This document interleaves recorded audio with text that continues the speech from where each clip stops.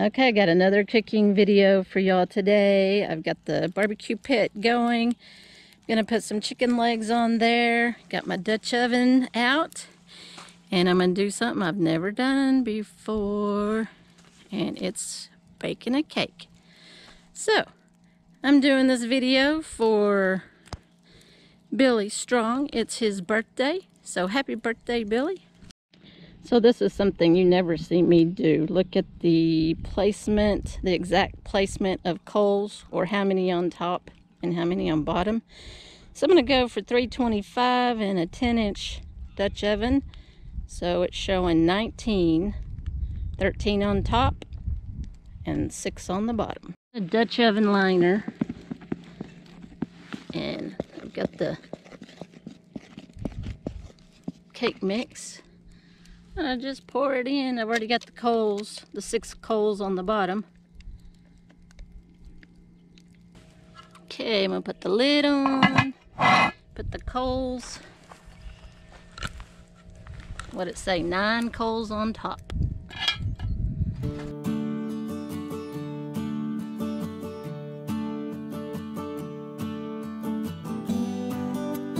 Don't want it to burn, so I'm going to be watching this real close. I do believe that the cake is done. I need to do the toothpick check, don't I? Ooh, that looks good. Oh yeah, I think it's done. It's coming away from the paper. Cool. Yummy, yummy. All right, let's take this off of here. I would say that is done.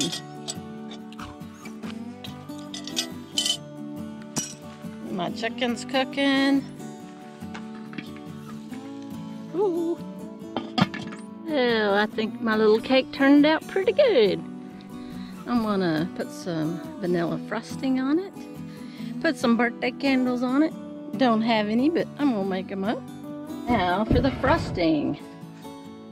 Vanilla, classic vanilla frosting.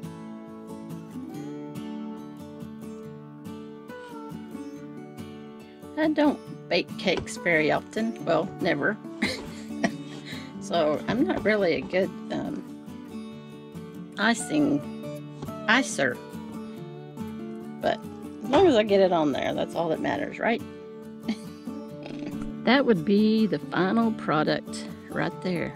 That's how you make cake in a Dutch oven.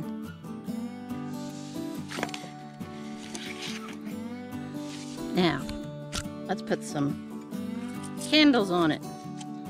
So, when you're out in the middle of nowhere, you don't have any candles,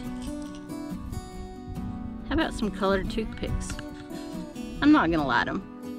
I made this cake for Billy with Strong's Adventures. It's his birthday today. So I wanted to make him a cake and wish him a happy birthday. And what does Billy always say? There's no loving like Dutch oven loving.